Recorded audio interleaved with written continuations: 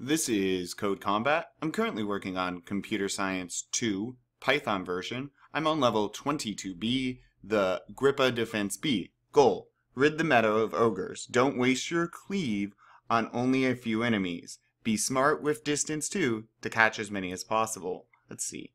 Alright, so we have a true loop which repeats code a lot, well, infinitely. We have enemy. We declare this variable, we make this variable enemy, and we ask our hero to look around for an enemy.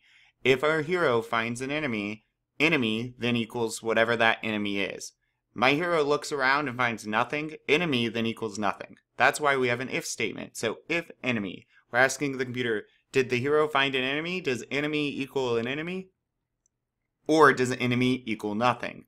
If true, so if there's an enemy, we would run this code. If false, it skips everything indented here, goes to the bottom of our loop, hits the bottom, loops back around to the top. All right, so let's see. If true, what do we want to do? We want to look at distance. So distance to the target. What's our target? Well, our variable we made was enemy. So hero, distance to enemy. Another if statement. If distance, which is the variable we made on line 6, is less than 5. So if that distance less than 5, we want to run, now we want to check if cleave, if hero dot is ready. So if cleave is ready, boom, we want to cleave. Use that. Else, else we want to attack. So let's go through this real quick. At the top, hero, look around and find the closest enemy.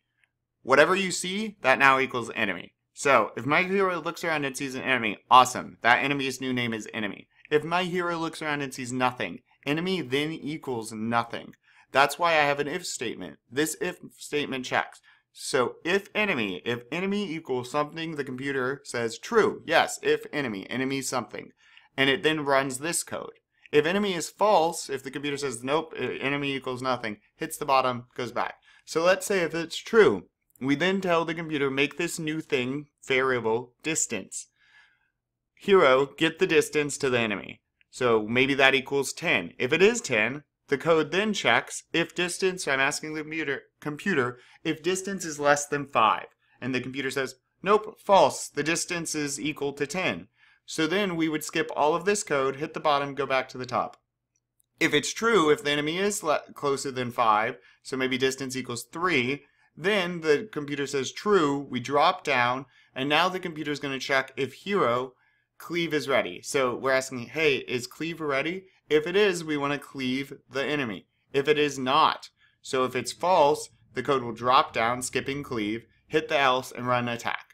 Alright, so either way, we get to cleave or attack the enemy. Let's see how we did.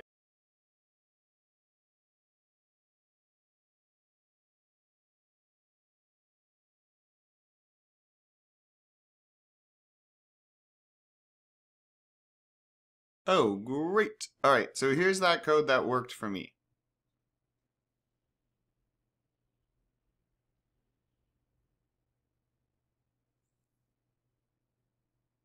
Awesome, let's keep going.